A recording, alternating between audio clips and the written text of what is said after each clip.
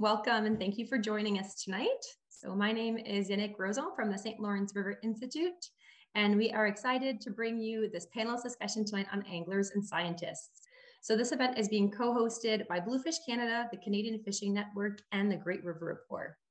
And it is being streamed on the Bluefish Canada YouTube channel, the St. Lawrence River Institute's Facebook page, and the Canadian Fishing Network's Facebook page. As this is a virtual event, we have audience members and panelists joining us from various locations, and I myself am coming to you today from the traditional lands of the Haudenosaunee. We have an incredible lineup of panelists today who are experts in tournament organization and fishery research from across Canada. So the second half of this 1 hour panelist discussion will include a question and answer period from the audience in which you can direct your questions to the panelists. Tonight, we're also joined by Lawrence Gunther, who will be hosting tonight's event. And a little bit about Lawrence before I pass it on over to him. So Lawrence is the founder of Bluefish Canada, which is a nonprofit organization dedicated to protecting the health and future of Canada's water and wild fish stocks. Lawrence is the host of Bluefish Radio podcast, as well as Outdoors with Lawrence Gunther podcast. He is a renowned angler, writer for Outdoors Canada magazine, a motivational speaker, and filmmaker, amongst many, many other titles. So without further ado, here is Lawrence Gunther, your host for the evening. Hey, thanks, Yannick. It's so great to be part of this great Wednesday night science presentations to anglers, to outdoor conservationists, to people who just care about what's going on out there. And I think we got a super exciting topic today. It's a topic that really touches on some very important things. How do you get the biologists the data they need to do their work? I mean, you can't, if to get a scientist out there and catching the fish themselves, that's a lot of time and effort and a lot of time and effort. You know, you can't just get a bunch of researchers out there fishing for days upon days to gather that data. Going out to tournaments, tagging fish and examining fish, you know, that are about to be released, that's one solution. But through these apps, like the Angler app, you know, that MyCatch, that the Angler Atlas has produced, that's going to make some really big differences. And we're going to hear from some scientists across Canada that are using this already to collect data, the most precious data they can ever find when it comes to fisheries research. We're going to hear from some angling organizers, some tournament organizers, on how they're using this app to host virtual tournaments, right? Like the days of COVID, having a whole bunch of people together at a dock, you know, a lot of places it's not even legal when they have shut down. So it's put a real crimp into tournament fishing. But this app is made this sort of virtual tournament opportunity a reality. And so it's doing two things, right? It's being used to organize fishing tournaments and to collect data at the same time for biologists. So we've got some great people lined up. They're going to answer your questions at the end, but let's give each of them 5 minutes to talk about why they think this is such a great idea. You heard my opinion. Let's start with Sean Simmons from Anglers Atlas. Yannick, introduce Sean. Yeah, so Sean Simmons is our first panelist tonight, and he is the founder of the MyCatch app and Anglers Atlas. Well, thank you, Yannick, and thank you, Lawrence. Can you hear me all right? Am I coming through? Awesome. Mm-hmm. Well, what I'll do is I got 5 minutes, so just want to sort of set the stage for how we got to this point. So I'll start with just a little bit of background on me. I'm actually what's called a limnologist. For those not familiar with the term, it's the study of lakes, and I'm based here in Prince George, British Columbia. If you can see the map behind me, about 9 hours north of Vancouver, centered in 360 degrees of amazing wilderness up here in northern BC. And I studied a lake that went through a big fish kill in '93. And when I was doing my research, I realized all this great data had been collected historically, detailed maps, stocking information, all this fabulous information that if you have a fish is gold mine. So after I graduated, I started publishing the Anglers Atlas, which is essentially just free fishing maps for anglers. We started with about 15 around Prince George. And over the last 20 some years, we've grown that to over 250,000 water bodies across Canada into the northern United States. And the anglers, the free maps are really the core draw. But one thing we've learned is that they also like to contribute data back to us. So we've been collecting data from anglers for years, mostly photographs, and they'll do map markers and species contributions. And so we built up quite an interesting database. And then the key year for us when MyCatch was born was 2017. And that's when we were presenting some of our findings at the World Recreational Fisheries Conference.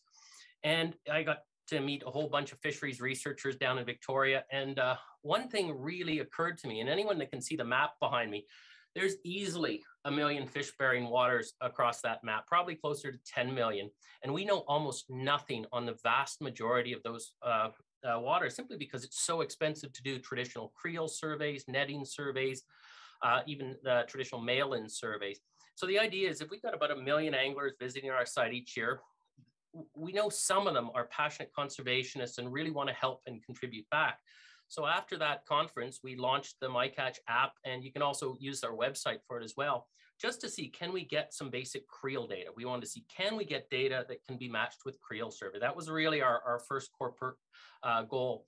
And by the end of 2018, we'd collect data on thousands of lakes and rivers across Canada and realized that there's a real opportunity here to leverage the anglers, many, as I mentioned, passionate conservationists, to start answering key questions. We know the fisheries biologists are limited because they simply don't have budgets to go out and survey using conventional techniques.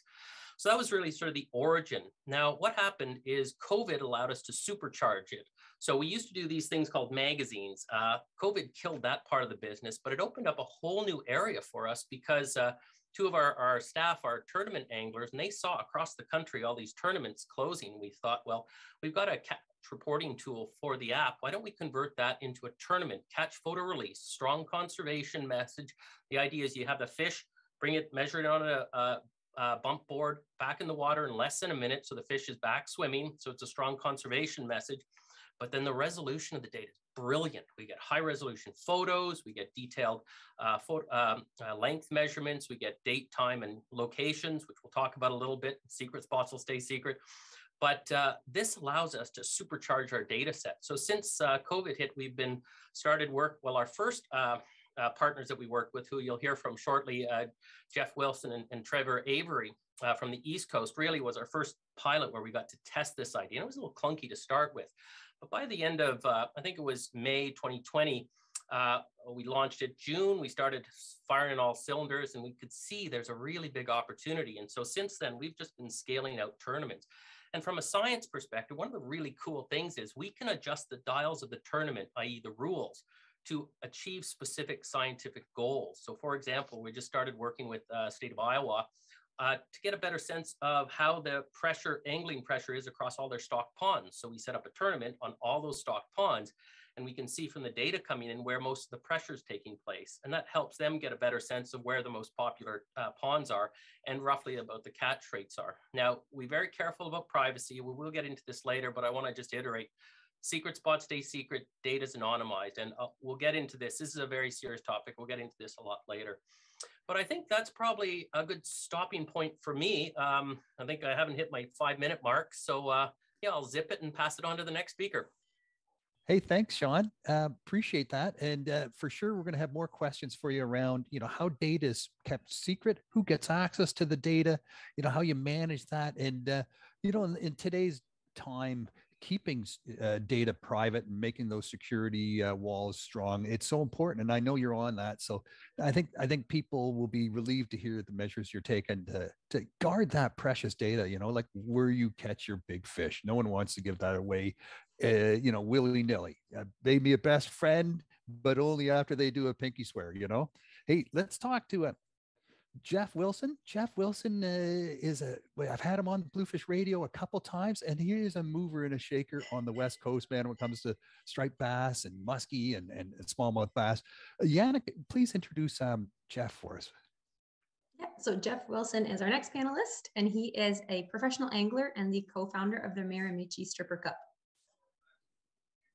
Let's make sure that's a striper cup, just in case, just in case we have some family listening.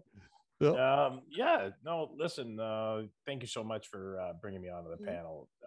Certainly, after getting introduced to Sean and MyCatch, was happy to be involved with he and Trevor on the Anglers Atlas. Was the first year we kind of clunked through some of this work and meetings every Monday to try and get the app working good, which his team did a fantastic job. And then last year, when the Striper Cup looked like we were going to have a canceled out year, we were able to gather about $75,000 worth of sponsor money.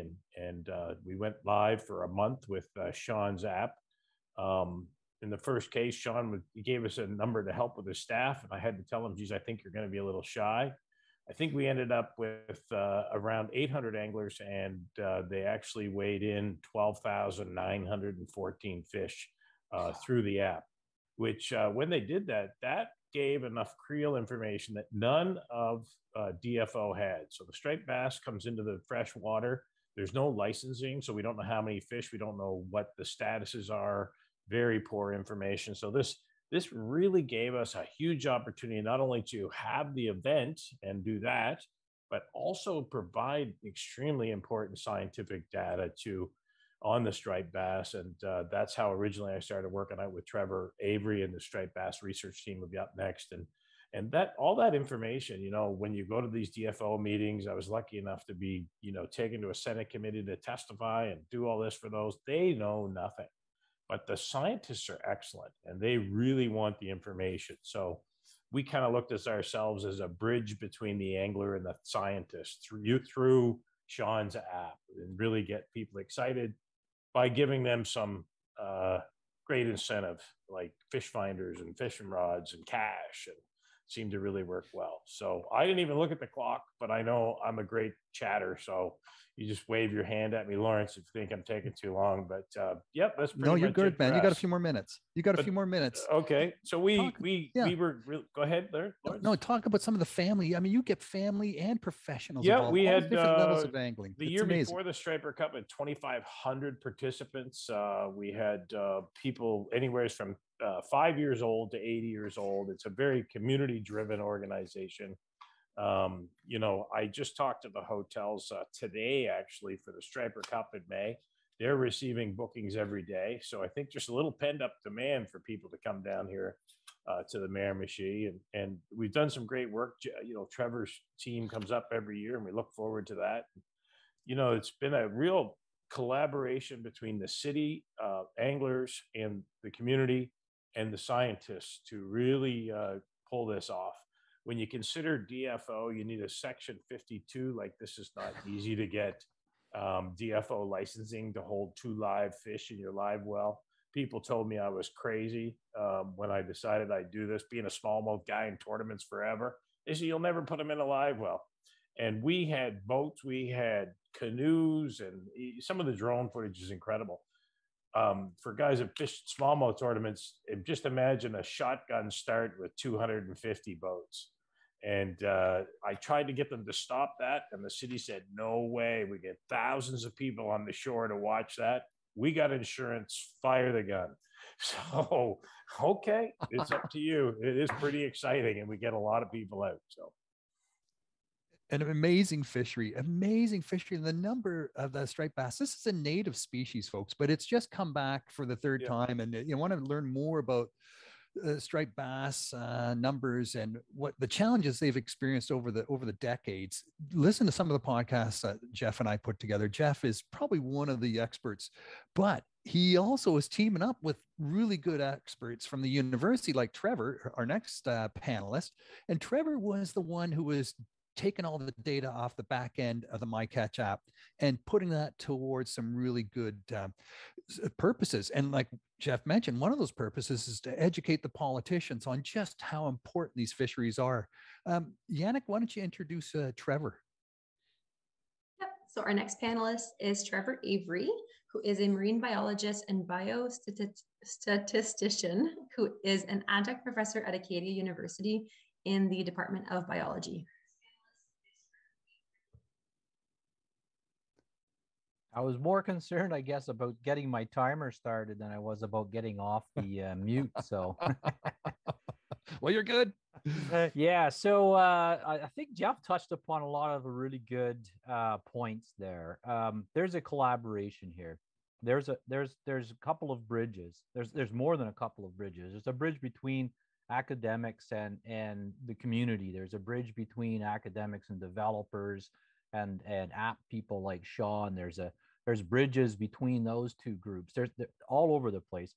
And that final bridge is the sort of bridge to get this information back to the policymakers, to people that can regulate the fishery, but have good information to help regulate that fishery. Now, as an academic, I'm sort of in the middle of that. We don't set regulations. We're really more interested in looking at a problem, looking at an ecosystem, looking at a population of fish, and gathering the information that's necessary to answer really cool questions. Where do we get those cool questions from? Almost every cool question I've researched in my entire career has been from a conversation with somebody standing at a riverbank or out in a boat, or giving me a phone call and saying, hey, we think we got something here. Can you do something about it? Or can you come look at it? And I'm like, that sounds like a wonderful idea. This is how Jeff and I got hooked up on the Miramichi Striper Cup. I heard about this. I took a couple of students. I said, look, you guys are going to go up to this tournament. I said, just go introduce yourself to this guy. I said, I have no idea what's going on with this thing, and report back. And at that time, everybody wanted to take every striped bass out of the Miramichi River. And I thought, that's a little bit foolish. They've been there for tens of thousands of years, and they're not going anywhere really. And they came up, and I got this phone call. They said, hey, everybody up here doesn't like striped bass. I said, well, just talk to them. Just don't worry about what the conversation is. Don't try to sell them a message. And we've been going up there. We went up 5 years in a row before it was canceled, or 4 years anyway. And looking real forward to going up there again this year. The types of data we get are no different than what you'd normally get when you're catching a fish. That the difference is that, when it's documented, when it's recorded, we can do something with it. And so that's those simple pieces of information. What is the fish length you caught? That's important. In the Miramichi Striper Cup, for example, that's all about getting a trophy fish. So, getting the big ones. But we devised, when we hooked up with Sean and devised the Atlantic Anglers Challenge, year 3 next to come up. We devised that so that we had rules to answer different questions. Things like, how many species are out there?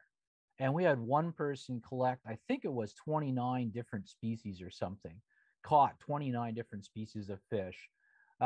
We would put rules in to say, you get a prize for the smallest fish. We'd put weekly prizes on and change the what we were looking for each week to see if we could target the app to give us information about a specific species or a specific question that we had. Can we use this app and tailor it to fill data gaps? And that's sort of the academic language, the science language, the gap in data. When you fill data gaps, you have more knowledge. When you have that knowledge, you can share it with everybody. And then once that shared knowledge and those conversations start, we start actually answering questions. And those questions are important questions to save a lot of or could serve a lot of the species that are out there, so that, 7 generations from now, we can be catching fish the same as we are now. And that's the whole point. That's why I'm involved. And that's why I think MyCatch and the digitization of the information is the way to go. Trevor, that's fantastic. And how many different species of fish did you log through this process? Do you know offhand? Well, because it's the Atlantic Anglers Challenge, there's not that many species of fish out here in the Atlantic, unfortunately. It's not like Ontario, where you can drop a hook in one lake and pull out 45 different species, right? We only have 36 freshwater species in Nova Scotia, for example, a few more in New Brunswick.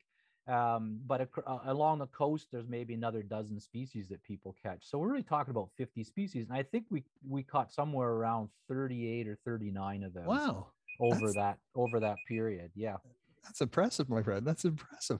Well, yeah, you know what? Almost caught them all. I know, like the Grand Slam, the ultimate Grand Slam. But it's obviously impressed our next guest panelist. And, Scottie Martin, he's the founder of the Canadian Fishing Network. And I'm proud to be one of his Monday night regular panelists on CFN Live, where we talk about everything fishing from across Canada. And he's got 14,000 anglers that follow closely what he's doing. And he's running virtual tournaments across Canada, many times a year, and taking this to television. I can't say enough. Scottie is just a real entrepreneur when it comes to this stuff. And he all does it just off the corner of his desk. Yannick, I'll let you introduce Scottie more formally, but there you go. You did a good job, Lawrence. Sorry. Okay. So Scottie Martin is the host of the Canadian Fishing Network, and who is also co-hosting the event with Lawrence and myself tonight. So here's Scottie. Well, I'll tell you, it's an honor, and being I want to say the flagship of CFN. I'm honored to be here as well as that flagship because I represent so many incredible people. Red Andal was the one, and it's interesting how this has all come to be because Red Andal basically started the Canadian Fishing Network as our founder, as an information gathering platform. And he did so because he was a new Canadian and really didn't know too much about Canadian angling. His son came to him one day and asked, he said, "Dad, I want to go fishing." And Red, of course, knew nothing. So he started to look, and there wasn't a lot of information out there for new Canadians. So he built this database, which became the initial stages of CFN and brought me in 2015, 2016 to sort of build the community. And, you know, I'm socially awkward. So unfortunately, I got 14,000 people that just feel sorry for me, and that's why they follow CFN. But we do some incredible stuff. Our community, I'm so proud of the fact that we promote angling, both from a youth as well as our adult, very, conservationist, minded. We have great folks like Lawrence and Jason Barnews and Big Jim on every Monday to talk about fishing, to discuss angling from a Canadian perspective, what's going on in Canadian angling, and of course, give a platform for Canadian anglers to be profiled. Mike Consul came to us and discussed the idea of the CFN Fish Off. And in its, initial inception, I was very concerned, any kind of tournament. And, I tip my hat to the Jeff Wilsons of the world who are able to do, a tournament on that large scale. I was very apprehensive, but, Mike talked me through it. And as soon as I heard that it was a multi-species tournament with the emphasis on catch and release, I was in. And we started with 6 initial anglers in the very beginning and grew it to last year. I think we were close to 600. We cap it only because our judges can only go through so many submissions at a time. And last year was definitely our biggest of all years. So when Mike came to me, and I believe, Sean, he spoke to you in regards to setting up the MyCatch app, I learned a little bit about what Anglers Atlas was all about, and discussed it with Lawrence, discussed it with Jay Barnews, and I'm just blown away at what you folks have provided Canadian anglers. And I'm not even sure if a lot of Canadian anglers are aware of it, but because of our multi-species tournament, we wanted to take a little bit of weight and responsibility off our judges. And this MyCatch app is exactly, it kills so many birds with one stone. And I say that with all due respect to birds. What I've always wanted to do is to bridge the gap between us anglers and, of course, the biologists, the folks that do the science, that learn our fisheries and certainly implement actions that are going to better our fisheries. And I've always said, when it comes to tournaments, we lose that creel sample by not having biologists there. And we only have so many. And of course, weekend tournaments, it's different because they work Monday to Friday. So it's time out of their schedule, their personal time out of their schedule to go to these tournaments. So something like this is exactly what I have been waiting for and hoping for a very, very long time. And, lo and behold, WFN and the Sportsman Channel came to us and asked if we would like to bring this to TV. What we do, because we focus, it's incredible. It's grassroots angling, but the focus is the angler. And as much as people will say I'm the flagship of CFN, I always want the focus to be on the fish and more so the anglers. What this app does is bridge so many gaps. And I'm so very excited that our Winter Fish Fest that's going to be starting February 1st, where we have designated species, is going to be the pilot project that is going to run our the MyCatch app for the first time on a CFN platform. And our anglers are going to get to see how it works firsthand. And that alone, I'm very, very excited. But the fact that our multi-species tournament, and one of our judges, I got to bring up, is in Tennessee, he's got close to 800 species he's caught personally himself. So we're so lucky to have a judge like that has so much knowledge when it comes to what species are out there and what are available to Canadian anglers. And this MyCatch is just it's basically CFN Fish Off on steroids. And I can't wait to introduce it to our anglers in the Winter Fish Fest. As I said, it's going to be starting on February 1st. But again, just honored to be in a group of great knowledgeable people as I am. And as I said, CFN represents a community of fantastic anglers. They're there to help, there to educate and not humiliate. And as you can see on our Facebook page, it is all about Canadian angling and Canadian anglers. So again, Lawrence, for all you do every Monday, you bring so much wealth of knowledge, and you dive deep into all the topics. And again, we're so thankful to have you with us and to be a part of this tonight. So thanks again. Well, thanks, Scottie. I appreciate it. And all the work you do, Ben. You work so hard on all this and you've accomplished so much. And, and here's another researcher, not last but not least, these researchers work behind the scenes like Trevor and like Chris, in Saskatchewan, guarding and making sure that science is there to make science-based, policy decisions around fishing regulations on, how big and small and how many fish should be caught. Without this science, we would have very bad regulations, and the government can't do it all. So it's really cool that you got private sector here with Angler Atlas working with universities across Canada to collect this data and hand it free charge over to the government. Chris, or Yannick, introduce Chris, please. So our final panelist tonight is Christopher Summers, who is an associate professor of biology at the University of Regina, and who is also the Canada Research Chair on Genes and the Environment. All right, well, thank you very much, and thank you for having me on the panel tonight. I'm super excited, and as I warned Lawrence, you give a professor an open mic, and you just might never get the floor back. So I'm going to try to harness my energy here. And I wanted to start with a little bit of a story that is a little bit different. So I'm an ecologist. I work with a variety of types of critters and have a large and intensive fisheries research program, but I also work on other things. And I wanted to give an example of to sort of lead in and give you a backdrop for why I think an app-based approach to collecting fish data is important. One of the groups I work on are snakes. And some years ago, this would be 15 years ago in Saskatchewan, a rancher ran over a snake in his driveway and brought the dead snake into a colleague of mine at the Royal Saskatchewan Museum and said, "I've never seen a snake like this before. What is this?" And it turned out to be an eastern yellow-bellied racer, which is a species that's at risk of extinction in Canada. And this was a single point in the middle of a place where they hadn't been seen for decades. So the question is, are there more of them out there? Where are they? How many of them are there? And how are they doing?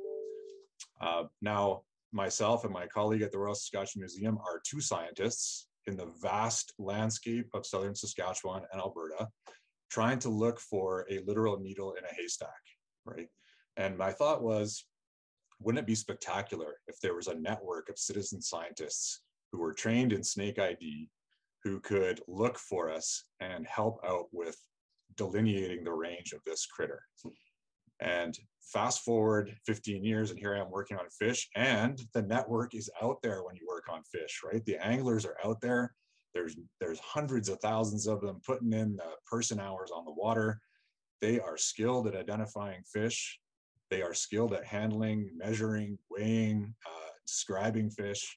And that if you could harness that and centralize it in a way where the data were accessible, that would be a dream for me, right? And so I think, as some of the other panelists have said, that's really what the app-based approach to recording fish data does.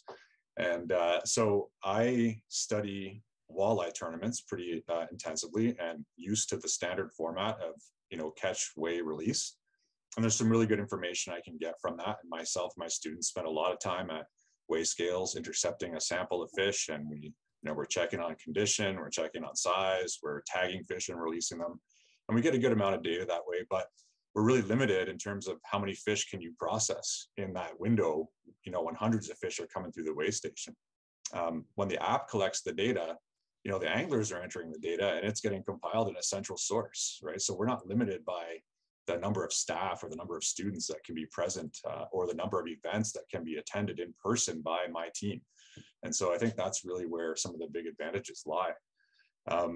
We get different types of data sometimes, for example, when I'm at the weigh scale, I don't know exactly where a fish came from that I'm tagging. All I know is it came from within a set of boundaries. the app records some location information that may be of interest from a biology and habitat point of view. So I think they're quite complementary to each other, and there's potentially a big market there. The other thing that I think is fantastic is the possibility for things like biodiversity indices. So we just talked about the number of species that are involved. I work on invasive fish species, so Prussian carp are a huge concern in Western Canada. And guess where we get most of our information about the distribution of Prussian carp from? It is anglers who catch them by accident when they're fishing for walleye, right? And they say, what the heck is this, right? And they send me a picture of it and I say, oh, that's a Prussian carp, that's not good, right? So I think there's a lot of potential here to move above and beyond, sort of basic information on particular sport fish and expanding to a whole variety of scientific questions. So I see a ton of potential in it. I myself am involved in 2 big projects with Sean and his crew. There's the walleye aspect, and then we also do some work on largemouth bass, and we're interested in their distribution relative to some habitat features and how that's going to change over time as the environment in a particular reservoir here changes. So lots and lots of potential there. But I think the thing I want to emphasize is just that this technology gives us the ability to centralize and make systematic the observations that hundreds of thousands of anglers and person hours can bring to the table. And I think as was said so nicely, is that there's just not enough scientists to go around.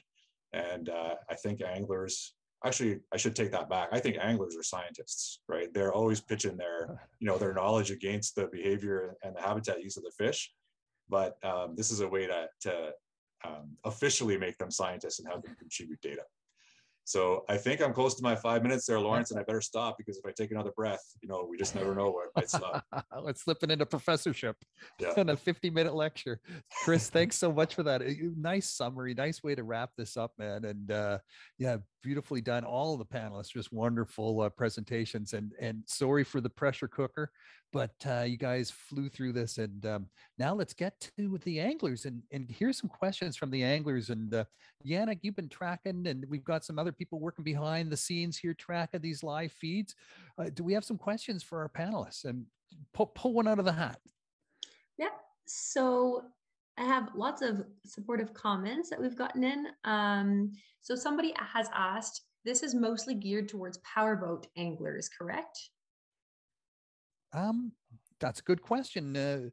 What do you think, Jeff? I mean, with your experience on the East Coast? Absolutely not.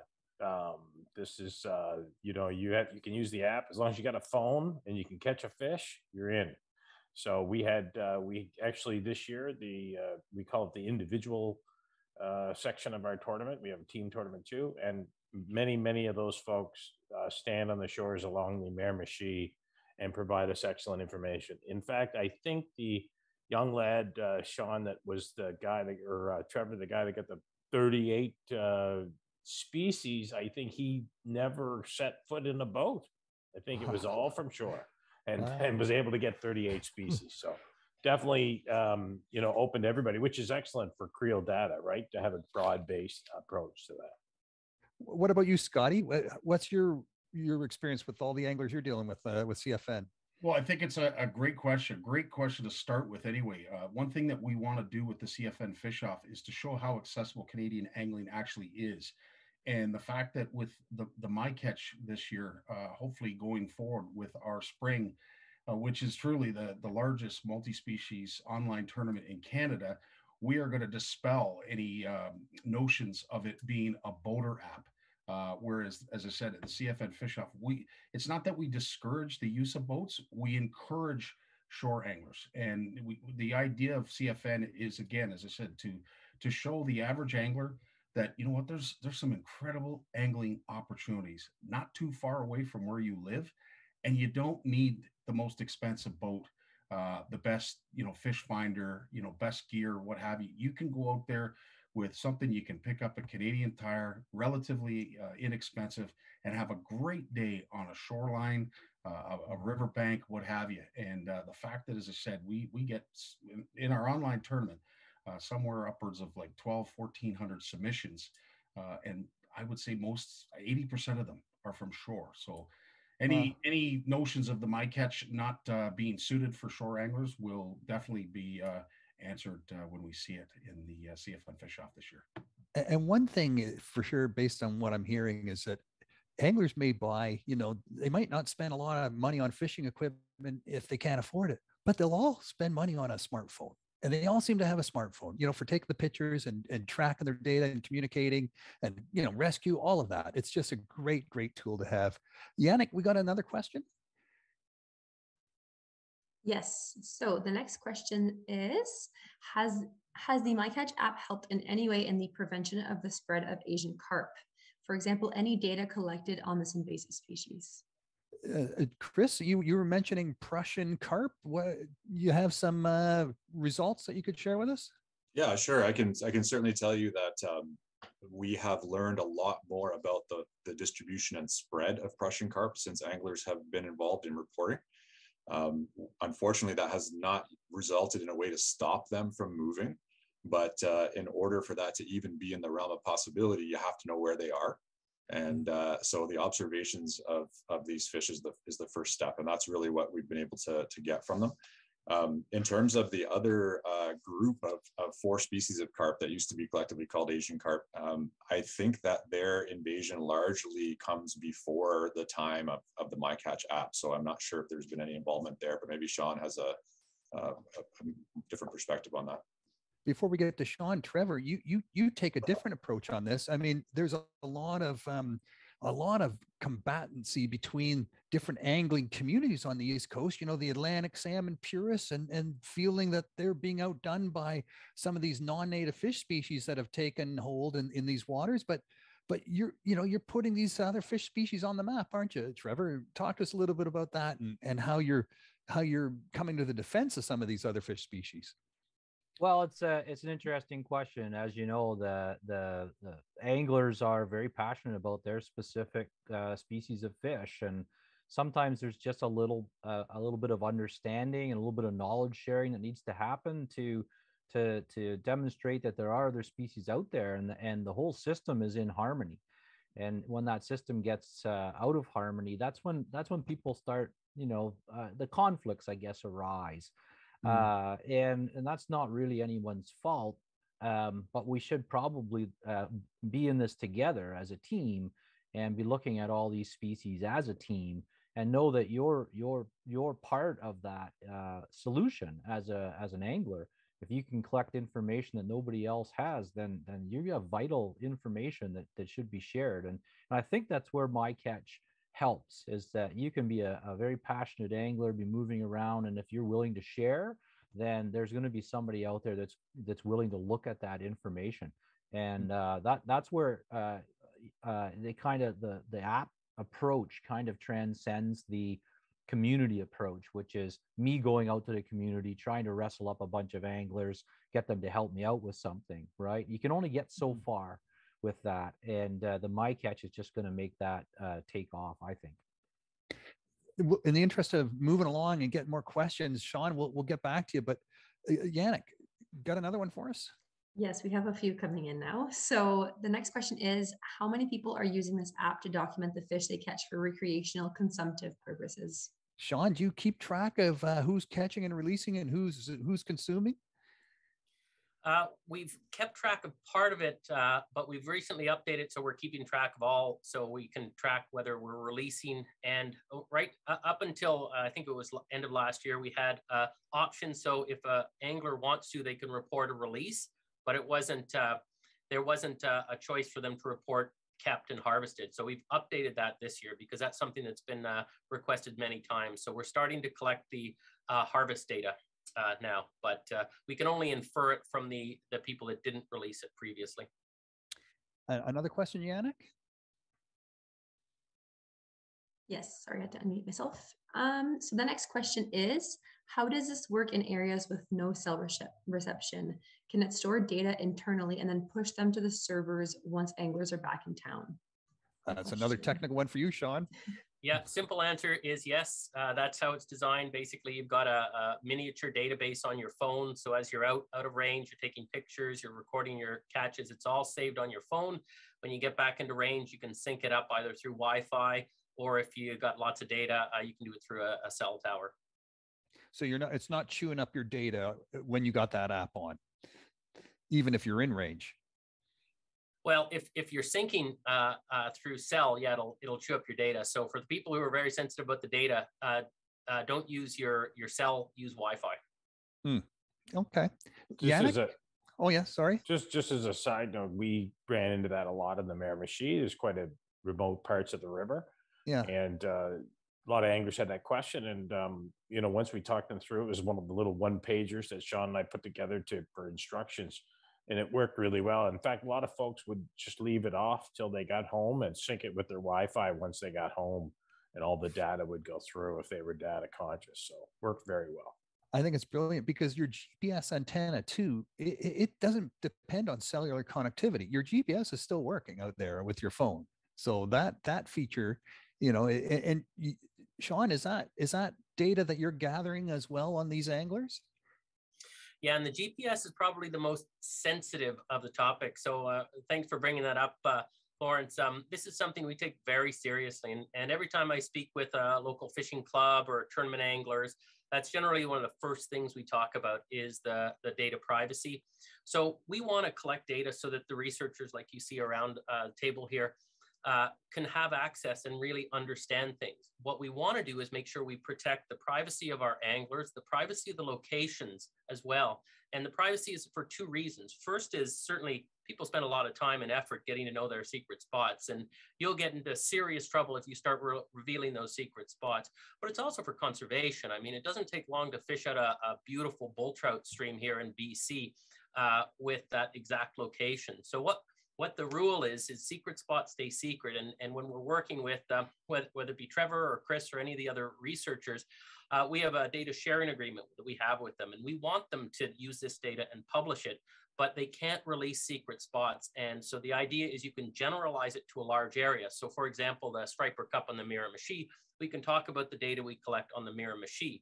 And the key is making sure you can't reverse engineer back to a location. And that's the real test when we're thinking what we want to put out there versus what we want to keep private. And that works for tournaments as well, Jeff. In terms of you're comfortable that these fish are being caught in the tournament zone they're being where the tournament's supposed to be taking place. Well, yep. Sean's app is able to define boundaries, so we were able to put the boundaries of the waterways in place, and they could tell if they were, caught within those boundaries and those sorts of things. And certainly his panel, his judges, the folks, the biologists that were looking at these fish, they did a super fantastic job. Like it was incredible when we had 12,500 fish submitted through an app. And we had 1 month, and they would pick out somebody trying to put the same fish in. Like it was incredible. It just and the anglers really we got so much support from the anglers. They came on board big time, and some guys, I think someone had like almost a kilometer of fish. Like one fella, I think it was like 4,000. Like it was an incredible amount of fish himself. Like so we had prizes for the person with the most fish, the prize for the smallest fish, the prize for the biggest fish. And, it really, it was well done. And, secret spots staying secret. I couldn't even get one spot out of Sean. Like, I'm like, where did the biggest one come from? Sam Andrews was the researcher. His girlfriend got the biggest one. Luckily, I was on the water, so I kind of saw where it was, but there's no way, like, you just can't get the information. And I'm a pretty competitive guy. We have some fish finders and stuff from Garmin where you share contour maps. And when I first got it, I had it on share and people could tell where I was. I had to shut it off. But now it's okay. We got enough people out there. But no, it's good. Yeah. And Chris, for you, I mean, you're tracking these Prussian carp. Is it going to give you the details you need to know where these Prussian carp are being identified, or do people have to manually, load that information in, or is there a way of getting to that data? Yeah. So for me, I think that the agreement that we have with Sean for data sharing is that we don't disclose exact coordinates, right? But general areas are okay. Yeah. So we can do things, and this is common in biology when you're dealing with sensitive species. So I also work with sharp-tailed grouse, which form leks, and we don't want people to know exactly where those leks are. And we have snakes that are in hibernacula. We don't want people to know exactly where they're grouping up. And there's tricks that we use to disguise that when the data sets have to be made accessible with a publication, for example. And most recently, some sharp-tailed grouse work we did, we get the exact coordinates, but we offset it when we publish the data by a random distance, right? So that people never know exactly where the lek is located. And so when we go to publish stuff, and we'll work with Anglers Atlas on this, we can see, as long as we don't disclose the exact locations when we're doing our data analysis and that sort of thing. And when we go to publish, we'll work with Sean to make sure that, whatever we do is acceptable in terms of not being able to do that reconstruction of the specific site. So that was a long-winded way of saying I get to see where the exact site was. I just don't get to publish it and spread it around. But I think the important message here is that there's different purposes for different types of GPS coordination on these catches, and it's always serving a purpose that's a good purpose, and no one's using it for bad reasons. So that's good to know. That's good to know. Yannick, where we got to next here? Yeah. So the next question says, do you folks think the growth in anglers and angling that has come as a result of the pandemic will continue once restrictions and the like are removed and things normalize somewhat? Scottie, kicking this one over to you.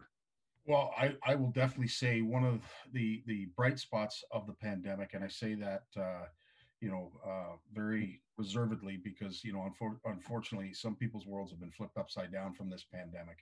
And to those, we think of you, we have you in our thoughts. Those of you've lost family members, this, that, and everything else. So it's hard for me to talk about something that's exciting when it comes to the pandemic. But one thing that I can honestly say is angling has grown. We see this with our sponsor, Shimano specifically. They have seen a growth in sales like they've never seen before. And the only thing they can attribute it to is, of course, the fact that folks don't really have a lot to do. One thing that was never really restricted was angling. Yes, travel has been, but angling, they've never deterred you from going out and wetting a line. And because of that, you've seen a huge spike in license purchase, a huge spike in gear and anything. I mean, you go out and try and find a boat right now.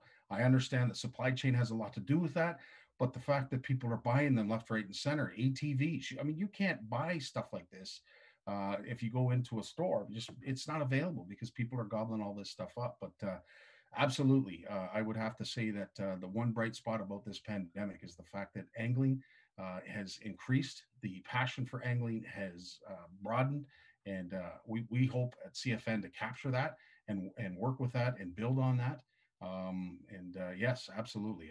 I'm looking forward to seeing a lot more anglers posting pics. As I said, we have editors that do all kinds of great editing. Well, Walter and Steve are busy, probably as I speak, putting edits together right now that we post. And we've seen an uptick in edits alone. So yes, I can definitely see that the pandemic has had a direct result of that.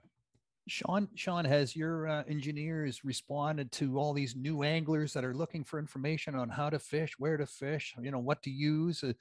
Just see the MyCatch app playing a role in sort of retaining all these new anglers, so they don't leave the sport frustrated, but they can network and gain knowledge and be mentored through this app into becoming anglers that are somewhat successful and happy with the sport. Yeah, so it's always a delicate balance, what to share and what to make sure you don't share. One of the things that we've done with Anglers Atlas is provide a lot of basic information like detailed bathymetric maps, fish stocking data, other publicly available information. And we do include some of that in the app. You can actually, you can search for water bodies and you can pull that. We still though rely heavily on the website. That seems to be where most of the angler traffic is, and primarily because we've done a good job with Google search. So you type in an obscure lake name and we'll come up in the search engine, and that's how a lot of anglers find us. And Trevor, we have, Atlantic salmon angling has been a mainstay of Atlantic Canada for like 150 years for settlers and foreigners coming to this country to just experience that fishing. Just see this app as broadening the horizon, for these types of anglers, introducing them to other species. Yeah, I do. I mean, when we started the Atlantic Anglers Challenge, it was one of the things that we did to try to get people. Well, first of all, it was a COVID-friendly tournament so people could go out. So I echo what Scottie was saying, you know, an increase in people going out and fishing. And we didn't get a ton of anglers on that first tournament, but there were quite a few, over 100. Produced all kinds of interesting data, over 5,000 data points from 46 species. I think I said 30 some before, but 46 species total. I think it's changed people's minds about the other fish that are out there, because when you put a challenge on, you say, hey, you can win $500 if you catch the longest chain pickerel. And they're like, I don't fish those things. And they're like, but for $500, I might try it. and they go out and they catch chain pickerel. Next thing you know, they're hooked on a new fishery. And this is I monitor all the local community Facebook pages. And you just see upticks in people saying, hey, I never fished these things before I got into it because of some tournament, or because I heard about this through MyCatch or something like that. And next thing, they're fishing that species. And it's great because it diversifies the angling, and it takes the pressure off some of the species that might need a little bit of pressure taken off, like Atlantic salmon. Thanks. Yannick, another question. Yes. So someone has asked, is there an option for the user of the app to download their own catch data? Say on an annual basis, for example. Does it store individual angler data? Yeah, Yannick, how do you, Sean, how do you integrate that with the maps? Because that's how Angler Atlas started, right? It was all maps, and then the app came later. So there must be a connection. Yeah, and that was the original idea of the app, is that it's a personal catch log where all your catches get consolidated. And if you go to your profile view, I know when I pull up my app, I just got back from a sturgeon trip on the Fraser. So all my sturgeon catches are there stored, but I can also reference back to the fishing at Cunningham Lake where we caught 20 rainbow trouts, or the trip we took on the West Coast. So it's all basically integrated as a personal catch log. We thought originally that would be the real draw to anglers, but the tournaments are really where we're seeing a lot of the uptake, because I guess, well, you put some money on the line, that makes it serious. But yeah, that's already integrated in that. But I guess the one thing I'd probably add in on that is we haven't actually got a system where you can download that data, but I think that's a great idea, so that if an angler wants to download all their personal data into a spreadsheet or something, it's really fairly easy for us to do. We just haven't implemented it, but I'll bring that up with our developers next time. And it's something that maybe you don't do through the app, but you log into the website because you use the same account, and maybe you just download it from your profile page. But yeah, that's a good suggestion. But you will see it on your own maps on your own phone. Totally. Oh yeah. Yeah. So that your very special spots are just there to remind you where you caught that fish, so you can go back there. That's Bingo. Cool. Yeah. Okay, Yannick, another question. Yes. So the next question is, would MyCatch be open to allowing their app to be adapted for other species? Crowdsourcing citizen science can make a huge difference. The River Institute as a partner, question mark. I did not ask this. It's okay, Yannick. Sean, it's you again, man. You're doing partnerships all around the place, but do you change the skin on these? Like, do you give it different names, or is it always MyCatch? Well, when you're saying other species, you mean other fish species, right? Yeah. Yeah. Oh yeah. Well, I think we've got currently 200 and some odd species, and we can add a species in minutes. If we've got a species request, we can add it just to the database, and then it'll automatically appear. I mean, the question is, how many species do we want to go? I mean, there's 30,000 saltwater species. We added all the rockfish species for a project we're working with on the West Coast. I think there's 37 different rockfish species, so we've added those in. And if there's a species that an angler is interested that's not currently on the list, send us an email. We can get that added. Yeah, because things happen, right? There's the flood, and all of a sudden everyone's worried about what happened to the salmon in the Fraser River with the flood. So everyone wants to track if there's salmon still around, or there's a frost or something happens. So yeah, to be able to pop in a species and concentrate some citizen science in a certain area to assess damage, it's brilliant. Well, Yannick, I'll just give you a pickup on that. That was the reason we were down in the Fraser with this Sturgeon Society, the Fraser River Sturgeon Society, is after the Fraser is blown out, it's carved new channels, deposited, spawning beds are gone. What's the impact? And so we're wanting to demonstrate that anglers can get out there rapidly and do simple comparisons. They've got a 20-year data set of angler data on the Fraser for sturgeon. Let's see catch rates. Are they going up or down? Are they lengths going up or down? Are the locations changing? And we'll be able to get that data instantly. And our hope is, if we can get it all together, we'll be presenting preliminary results at the Canadian Conference for Fisheries Research at the end of February. And the really point here to illustrate is how rapid we can do this stuff. Because it's all digital, and then you can quickly visualize it through dashboards. So anyway, the data just keeps pouring in, doesn't it? Yeah, a big wave. That's so cool. And you know what? We could have used that on the St. Lawrence with those 2 floods in the last 6 years. You know, man, that really changed the whole nature of the St. Lawrence River. Yannick, you got another question for us? Yes. So there's another one here. White elephant in the room. Is there ever a cost to the user of the MyCatch app? Oh, yeah. Well, Jeff, are you building in any sort of cost structures, any sort of hidden ways to generate some capital for the tournament? No, strictly an expense for us. We pay Sean to provide the service, which is awesome. It's well worth it, considering we used to have students and people would email us pictures and we would look at the measuring tape with our, we've gone really high tech.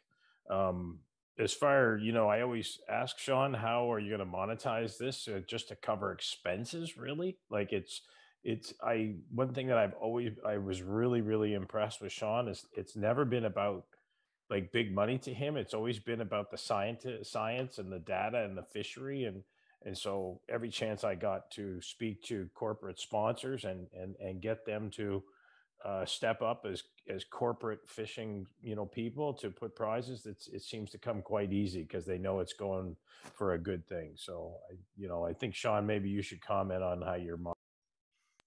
Yeah, I guess. Go ahead, Sean. Yeah.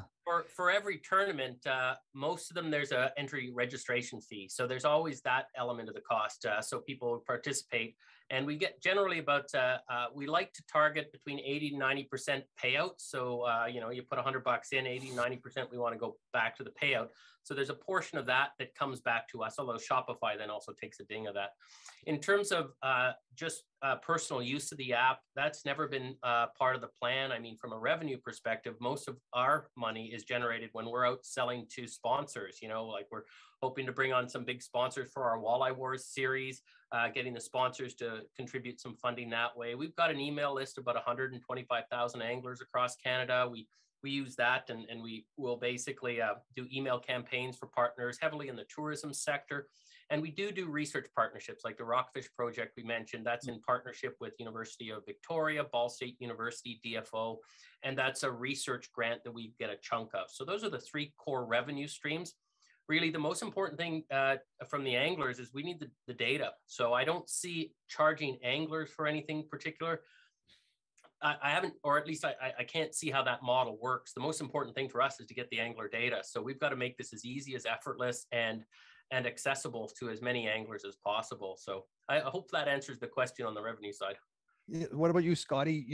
All your tournaments are based on a whole bunch of great sponsors who want their products to be recognized, at least acknowledged. To see a need to give those sponsors some recognition on an app like this? 100%. And as I've said to all of our anglers and participants of the CFN Fish Off, as long as I'm on this earth, the CFN Fish Off will always be free to any of our participants. We will never be charging any of our anglers to participate. And why would we? Because it's about promoting how accessible angling is. And the minute you put a dollar figure, it wavers. And as I said, with a gentleman like Jeff, who is doing tournaments on a very large scale, I certainly understand the need for an entrance fee. But for us, shoreline anglers and trying to promote that grassroots angling, as I said, it's not something that we will ever do to our fish office to monetize. And Sean, one thing I wanted to ask you in regards to data, and I know you want as much data as possible. Is there any way an angler can find out if a body of water has not received any data? Are you going to be sponsoring or promoting certain bodies of water that, boy, we'd really like to get some data on this lake? We haven't had a single catch entered. How can I go about being a part of, a data stream for that body of water? Yeah, we haven't gone down that granular level yet, but and again, this gets a little sensitive because on the really small bodies of water, it's like you're giving away a location. So we're kind of sensitive about those, but Nipissing, let's say, I mean, it's not like you're giving away a location. So if we're going after that, in some cases we have. So for example, when we first launched it, we wanted to get a lot of river data in Alberta to do our scientific analysis with traditional creel surveys. So we would actively promote without biasing the creel, because you don't want to have a whole bunch of anglers descend on a water body and totally skew the data. So we'd say, we'd put some prizes out there for the river, more river data in a specific part of the province or a specific region. And that's the way we sort of pull. But we haven't really focused heavily on specific water bodies, except at the tournament level, where you're heavily focused on that one water body or that selection of water bodies. And I guess I'll add one thing in terms of the cost for the tournaments. Yeah, we run a number of tournaments that are free, like our Iowa one that we got going. So there's no registration fee on that one. But our higher end tournaments, like certainly our Walleye Wars, where there's really big payouts of a $10,000 first prize. Yeah, you're going to put $250 in to get that big prize. And I guess one more thing on that, in terms of something we brought up earlier, which was shore fishing. The biggest prize for I think the last two Walleye Wars Fall Brawl were won from shore. And those are monster walleyes. So, well, there you go. Hey, you know what, you guys? 8 o'clock, an hour has flown by. We've got more questions. Yannick can email the questions, and maybe we can get some responses and publish that. Yannick, what do you think? Yeah, I think that would be a good idea. So yeah, let's not leave these questions unanswered. Let's put them all out there, and we'll send them out to you guys. And if you want to pick a question here or there and just give a quick response, we'll put that on the River Institute website with the notes to the link to this episode. Hey, thanks everyone, man. This has been really cool. It's just amazing. Sean and I were talking about doing this. I've talked to all of you guys about apps over the years. Yeah, Yannick came and approached me and said, Lawrence, we'd like you to do something about apps on our Wednesday night science talk. And I said, well, just so happens, let's get everyone together. And here we are. So thanks, everyone. And Yannick, you want to close us up then? And we'll be out of here. Yeah. So thanks to all the panelists for joining us tonight, and big thank you to Lawrence Gunther for hosting. And thank you to everyone for watching. The 3 different channels were quite active with questions. So thanks for all the questions and for fantastic conversation. We will be answering any questions that were left unanswered if we can, and we will do it on the networks that the questions were asked under. So I hope everyone has a good evening, and we'll see you for the next workshop, which we host. Thanks. Yeah. Check in. The St. Lawrence River Institute has one almost every Wednesday or every second Wednesday. They've got some great speakers, and I can't come down there and have the Wiener Schnitzel and the beer, but I do it virtually. So, well, no beer, no Wiener Schnitzel, but the content is excellent. Thanks, everyone. Bye.